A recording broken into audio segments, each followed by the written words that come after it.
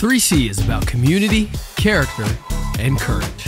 And our mission is to love God and to love people.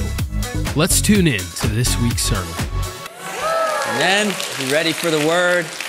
It's an honor to be here today. I'm thankful to our pastors, Pastor Mike and Paula, my parents. Let's give them a hand. We love you guys. And my dad is in my neck of the woods in Fairfax, Virginia, one of the churches that he's a part of mentoring in the vision. They're having an anniversary service, so he's up there being a part of that and speaking vision into that church there. They were actually with us on our encounter weekend we just had in Dulles at our Dulles campus, and we had an awesome time. How'd the encounter go here? Was it good?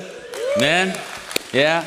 And welcome to everybody streaming in and to all my family there at Dulles. We love you guys so much. I'll be back in person tonight. Yeah, but next week if you only come to church.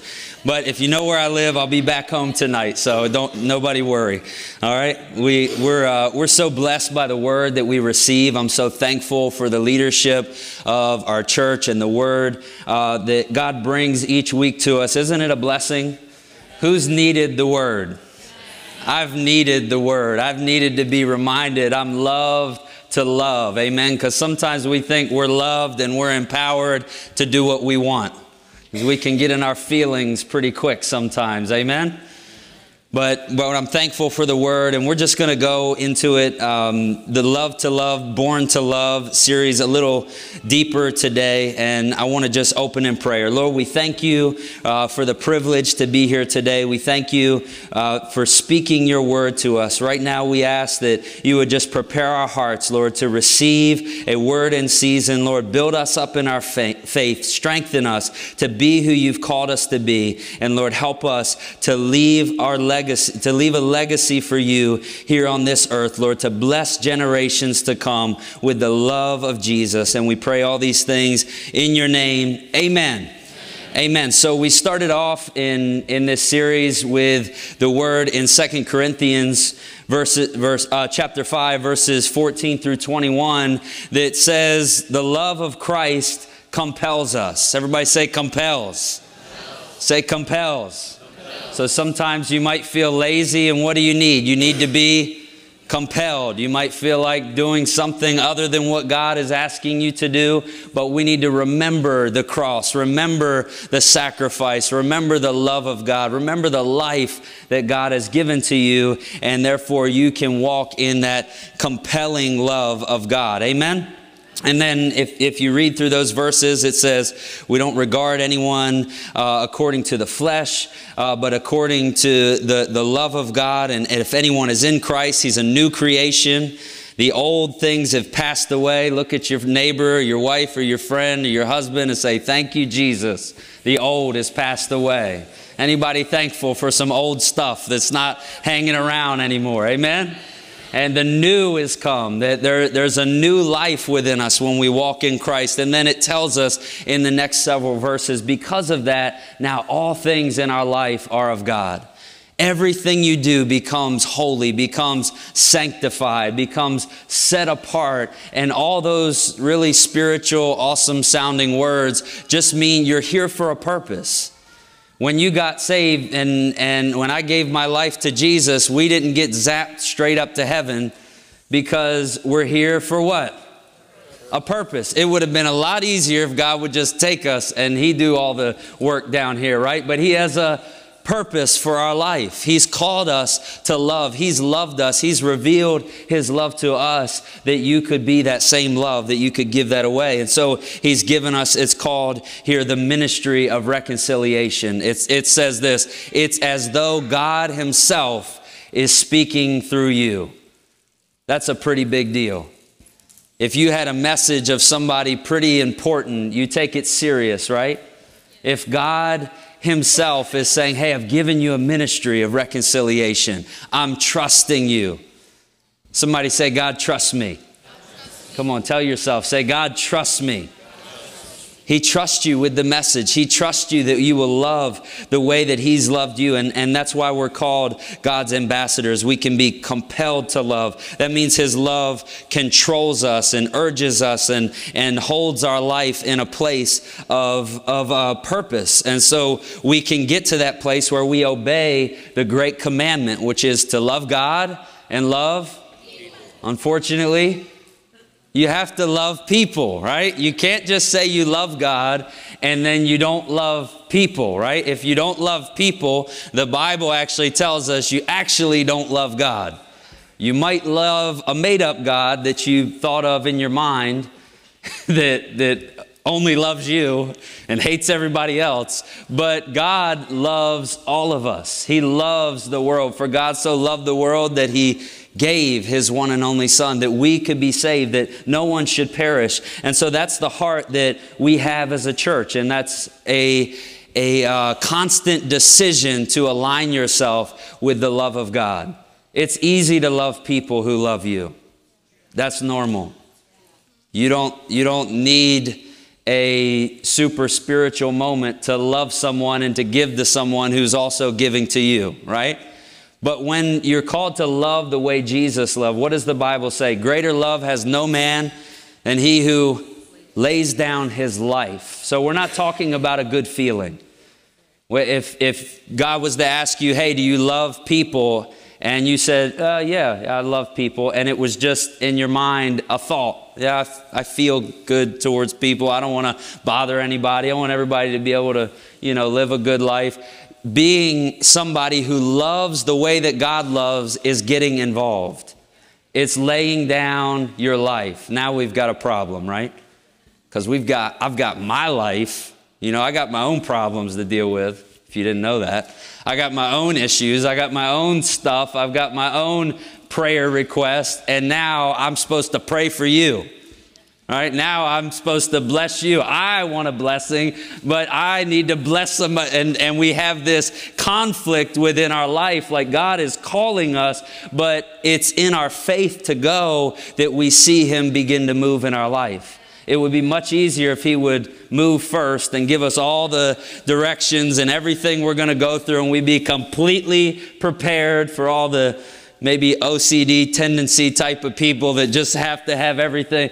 Unfortunately, God doesn't work that way, right? His word is a lamp to our feet and a light to our path, right? He doesn't turn the lights on and it's a spotlight down the road all the time. We don't have all the details, but we know that wherever we're at, what are we called to do?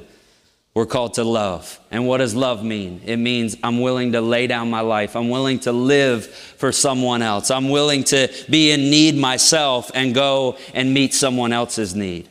I'm willing to say, you know what? God is taking care of me. God has been too good to me for me to worry about a temporary problem when I have an eternal solution for others who are in a place of brokenness. And that's what the church is meant to be. Amen? So we love God, we love our neighbor as we love ourselves. We've seen in 1 John chapter 4 that it says, beloved, let us love one another, for love is of God, and everyone who loves is born of God and knows God. He who does not love does not know God, for God is love. So if we're called to love our neighbor, how do we do that? We love people by getting involved. We love people by laying down our life, by sharing the good news of Jesus with others. And so there's an evidence of us being born again. There's an evidence of us having that. It says everyone who loves God is born of God. And that word born is a word that is connected to generations. Everybody say generations. Like you are the next generation of God. That's his plan with your life. Whatever has existed in your family or in your community, in your nation up until you, God's plan is that you will be his redemption story at work. That you will change the generations. That his love, it's not just like sometimes we think we need to get something from God. How many need something from God? You feel like, man, if I could just have these 5 things and take out these 3 people and just get this, we got our list, right? If everything was just like this, then life would be good. But the answer is not getting something from God. The answer is God. God is love. The answer is having a relationship, a communion with God, walking with God. It's not coming to church and saying, okay, I got what I need. Now let me go try to work it out. How's that working? Not good, is it? It's frustrating. It's like, I thought when I tried to go to church and get my life right, things would be better. No, it doesn't typically work that way. We need to know that God is with us. So if God is the answer in our life, now who becomes the answer in your family, in the world around you? You are there for a purpose. You are walking with God. You have the answer. Somebody say, God is love. Say, I am born of God, so I am love. Amen. That's how we want to live. That's what we want to, that's how we want to exist, that we would be walking and living in the purpose of God. We want to really know Him. In 2 Timothy 3, Timothy has a lot of warnings in it. In 2 Timothy 3:7, it warns about people who are always learning, but never able to come to the knowledge of the truth. So we can come and we can learn and we can have good Bible messages and have good principles and live a life according to the principles of the Word of God. And it will have an effect on our life. It will be, you will have a better life when you live by God's principles, but you will not have His love until you have Him in your heart. You cannot love the way that God loves you unless He's dwelling inside of you. Unless you've been begotten of Him, born of Him. And so let's be warned of that. In 1 Timothy 6, verse 20, it says, O Timothy, guard what was committed to your trust, avoiding the profane and idle babbling and contradictions of what is falsely called knowledge. So whatever definition we want to make of God or love or whatever it is, the Bible teaches us to protect what God has given to you. Protect what God has done in your life. Protect the testimony of what God has done for you. Don't give up because things are difficult. There's a lot that God's already done that you could lose. Sometimes we feel, well, I might as well just give up. I might as well just quit because I'm facing this obstacle. And I get it. Life can hit us unexpectedly. But God has done so much in your life for you to quit. Why would you quit now? God has brought you so far, and God is a God of victory. Amen? He's a God of overwhelming victory. That's your story. That's who you are. You're a conqueror through Jesus Christ. Amen? So the Bible tells us, 1 John 4:19, it says, we love Him because He first loved us, right? We love, if someone says, I love God and hates his brother, he is a, help me out, don't make me say it, shout it out. He's a liar, right? All right, I said it too. If someone says, I love God, and he hates his brother, the Bible says he is a liar. For he who does not love his brother whom he has seen, how can he love God who he has not seen? And this commandment we have from him, that he who loves God must love his brother also. Amen. Somebody say love. So we're called to lay down our life.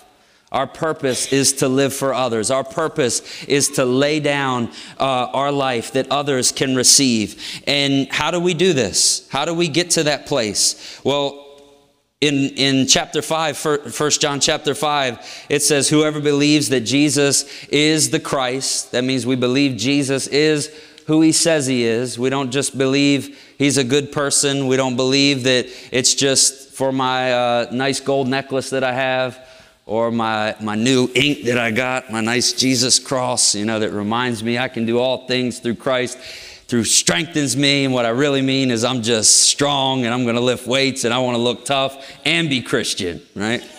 I'm not ragging on you. But sometimes we think these things that, you know, it's a symbol or it's just, but it has to be a reality of our heart.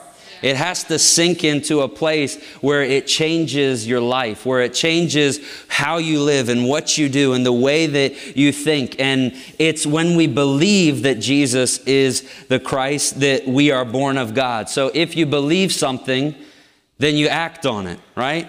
If we believe there's danger in our home, we don't just keep laying there and sleep because it was a really long day, right? It's like that's how some of us believe in Jesus. Like, I believe in Jesus, but it's been a long week. I'm chilling this week. I'm not reading my Bible. I don't need to pray. But you've got an enemy that it wants to come and steal and kill and destroy, and you'd rather sleep than pray. And we'd rather be distracted than get into the Word and study it at night. It's time that we stir ourselves and wake ourselves up. And sometimes we go through these seasons where we can get complacent, and we need to shake ourselves up and say, I'm born for a purpose. I need to be focused. I need to be ready. And when that danger is there, we act on it. When you believe that Jesus is the Christ and that you are a representative of Him, that means you need to prepare yourself for what you're going to say today, or you're going to mess it up. Amen? Tell somebody, don't mess it up. We need to pray. Like, if I'm going to speak for God, trust me, God, you don't want me just saying what I think. It's going to be probably funny, but it's not going to be right. Amen? So we need to prepare our hearts to be used by God, to really believe. If I believe, then I'm going to act on it. And it says, everyone who loves Him, who begot, also loves who is begotten of Him, which is a really cool way of saying you love God's kids. Right? You love the family of God. You love people. When we get together, we have the same DNA. Right? We're not connected because of our culture or because of our color or because of where we come from. We're connected because of our God. We are family because of the DNA of God within us. And that's why the greatest unity that there is in the real church of Jesus Christ. Amen? We are born of the same Spirit and that same love. And it says, by this we know that we love the children of God, when we love God and keep His commandments. For this is the love of God, that we keep His commandments. And His commandments are not burdensome. For whatever is born of God overcomes the world. Something's only a burden if it doesn't have a purpose. If you're in war, you've got to carry a lot of gear. But it doesn't feel like a burden to you because it's protecting you. Because it's your means of living. It's your means of staying alive. If you're carrying something and you don't know its purpose, you might be more likely to just set it aside. I don't want to, I don't want to be told what to do. Religion is not for me. I'm just going to live a good life. And that's not what the commandments of God are about. The commandments of God are not so God says, oh, you're a good boy. Aren't you a good person? Oh, look at her. She's so cute. You can come to heaven. Come on in, God's not just the, big, I don't want to say that. It was funny, but it wasn't from God. If you pay me after the service, I'll tell you the joke. But God's not just playing games. He says, I place before you life and death. The commandments of God are for our life. It's to bring life to us. It's that we would get it. Sometimes we're a little slow. It's like, God's like, come on now, get this thing, life, death. And we're like, thanks for the option. Let me think about this. No, life. Choose life. And that's why when we read the Word, when we look at the commandments of God, and it should confront you. There should be things that you disagree with, but the option is to walk away from it, or it's to allow the Word to change you. Say, God, I don't get this. I don't understand. I don't have the understanding here. Help me. Holy Spirit, change my heart. Give me the understanding. Why do I need this in my life? Why do I need to live this way? And you know what? Sometimes you start walking it by faith, and the understanding will come later. And that's how we live. And that's why Romans 10:17 says, so then faith comes by hearing and hearing the word of God. Strengthen your faith. Don't just keep talking about or thinking about how, man, my faith is weak. Get to the word. You know what is going to strengthen you. Get to God's presence. Get to a place of prayer. And that's what it says in that last verse in 1 John.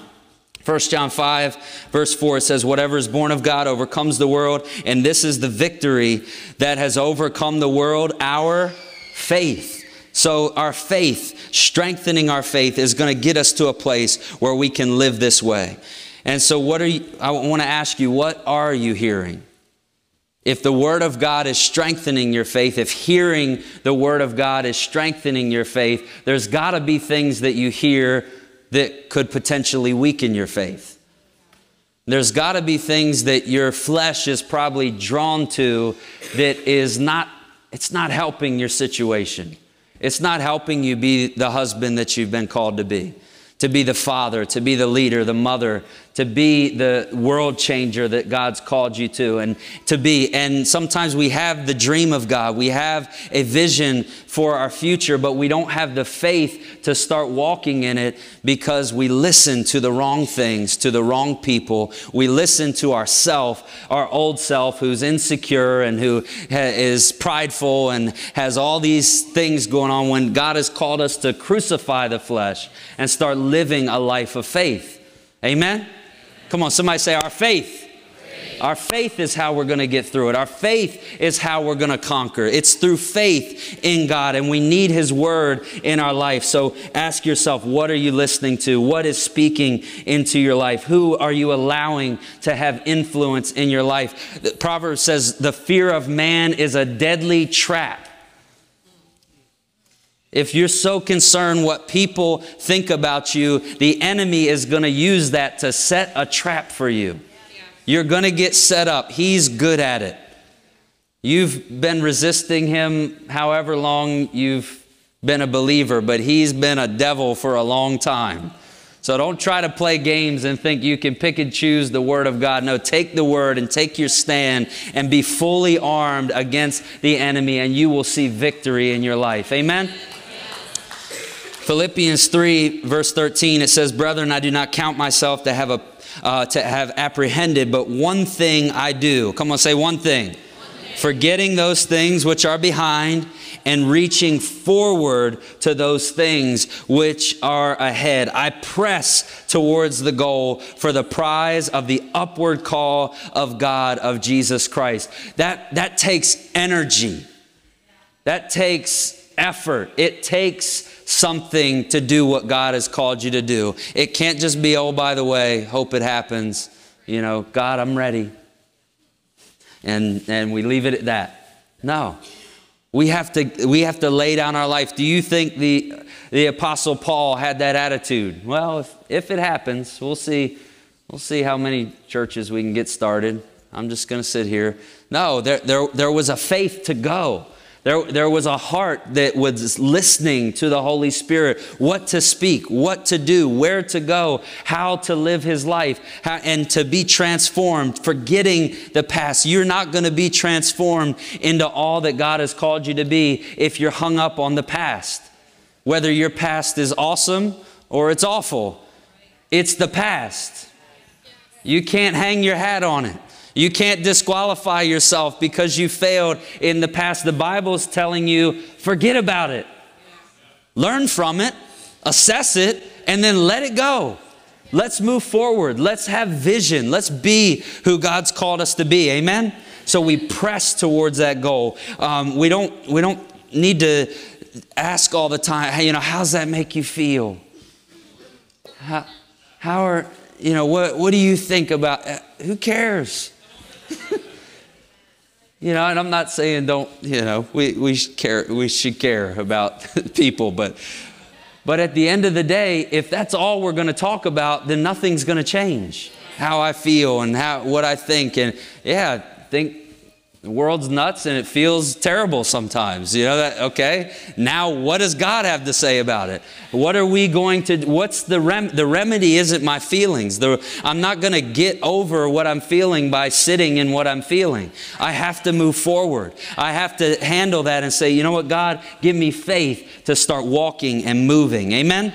So 2 Corinthians 10, let's wrap this up. 2 Corinthians 10 says, for though we walk in the flesh, we do not war and fight according to the flesh. For our weapons of warfare are not carnal, but they're mighty in God for pulling down strongholds, casting down arguments, and every high thing that exalts itself above the knowledge of God. So if you're going to do something great for God, you've got to use the weapons that He's given you. We have to learn to take correction and keep moving. Amen. If you heard Pastor Bert share the word last week, he spoke about how people will shut down when they get corrected. When you shut down in war, that's very dangerous.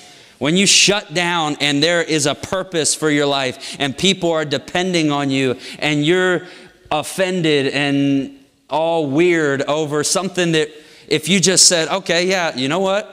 I do need to change. And then you're ready for the battle. Correction, on the other side of correction is your miracle. On the other side of receiving correction and rebuke and challenge from the Word of God and from your leaders and from brothers and sisters in Christ, if you would just humble yourself, you're not going to get to God without humility. You're not going to become close to God without being humble and saying, you know what, I need to change. I need correction. I need that within my life. So don't shut down. Learn from it. Yearn for that correction within your life. And know that in all things we are more than conquerors for Him through Him who loved us. Amen? All right, so we know that we need to love. We are born to love, and it's through our faith. 2 Corinthians 5:7 says, for we walk by faith and not by sight. We walk by faith and not by sight. The Amplified says that we walk by faith and not by the sight of appearance or exterior things or our emotions or circumstances. Because if I am willing to change my purpose and what I'm called to do based on my circumstances and my emotions and anything physically happening, then I will never be consistent with God, because life is not going to give me what I want each day. I'm not going to be dealt a good hand every day. You know, we're not going to have the perfect life. Did you know that?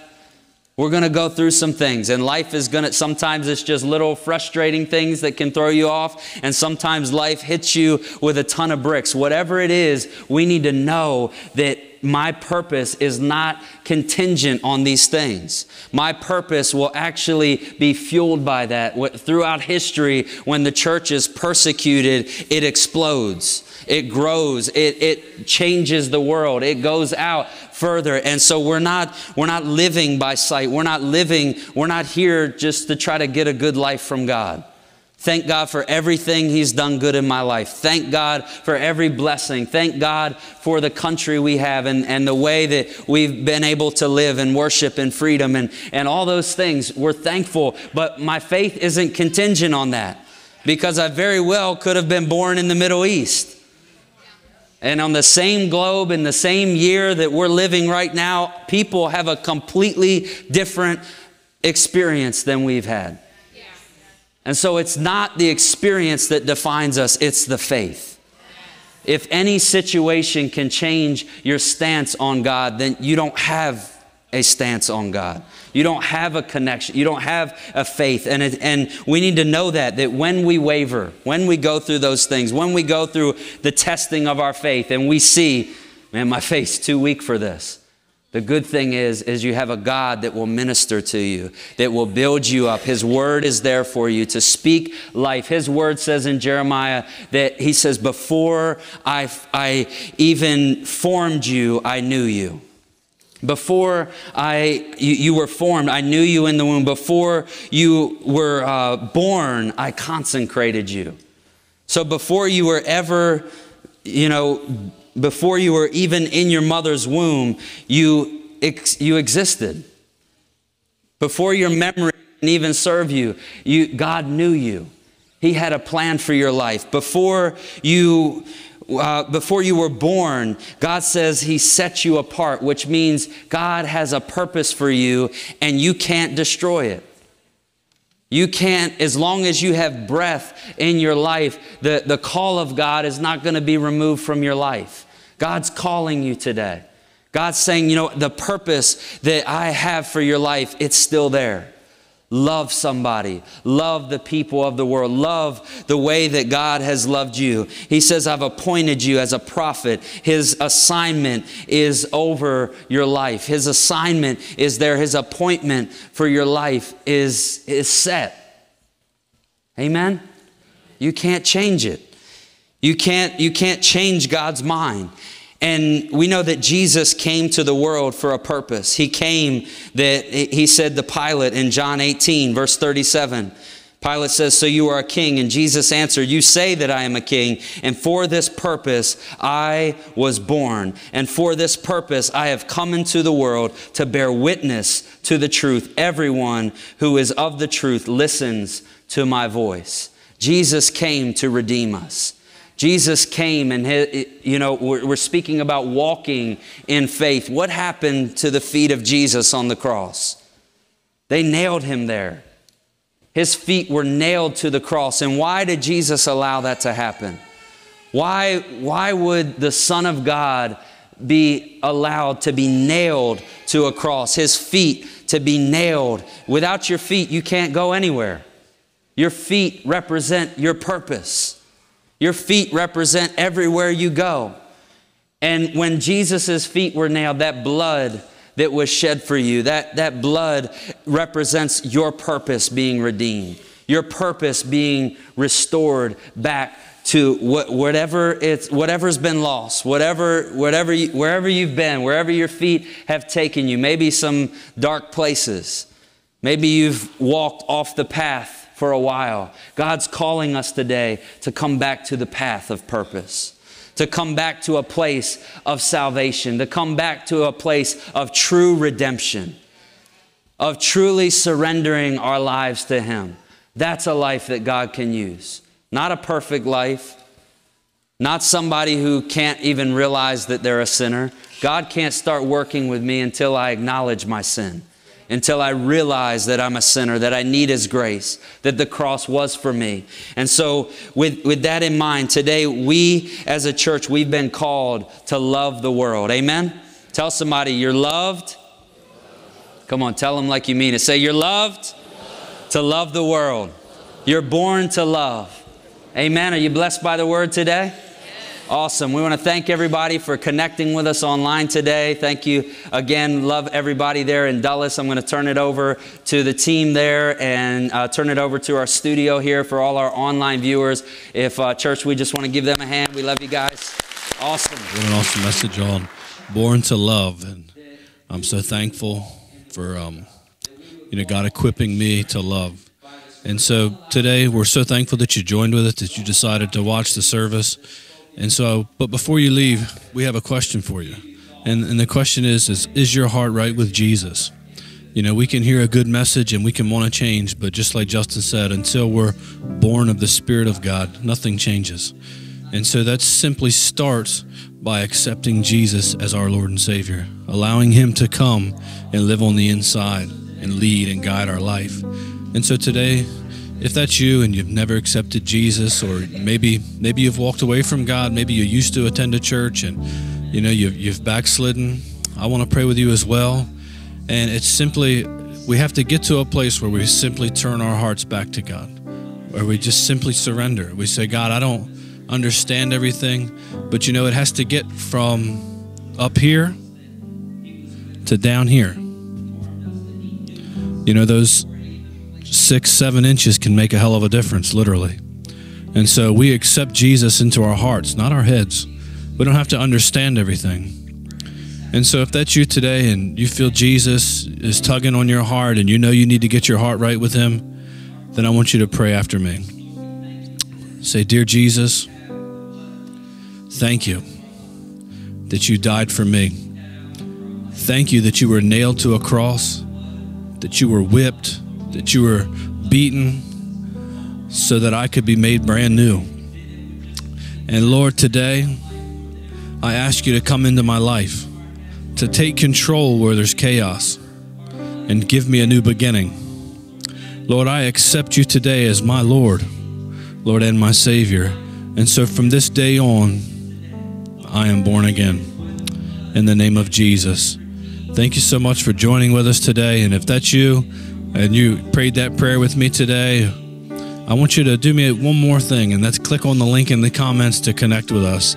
We'll have one of our pastors call you and pray with you, but you have to click on the link and send us your details, or you can click on the phone number and give us a call or send us a text message. We want to minister to you on a personal basis. It's not just something you watch on the internet, but we want to connect with you face to face. So Lord, we thank you for every viewer today, Jesus, and Lord, I pray your blessing over them. Amen.